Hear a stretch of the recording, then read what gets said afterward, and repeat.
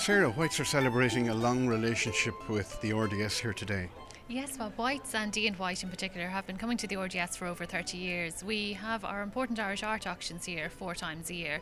We find the facilities excellent, and of course, to be able to offer our guests complimentary car parking in the heart of Ballsbridge is always a bonus. Always very useful, I must say, for this week. And also you have some very important artworks on display.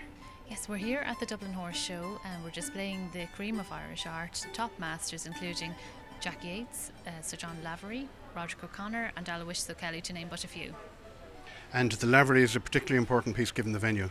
Yes, the painting by Sir John Lavery is a showpiece, to say the least. It depicts the Dublin Horse Show from 1928. The Irish Times covered it at the weekend, so the footfall has been very high. Visitors are reminiscing of the stands and the old surroundings of the RDS from that era. It has a very important inscription as well. It's inscribed to Lennox from Hazel, so it's actually inscription to Lennox Robinson of the Abbey Theatre from Hazel Lavery. So very personal and important inscription. And I understand you're doing assessments here for people who want to have pieces valued.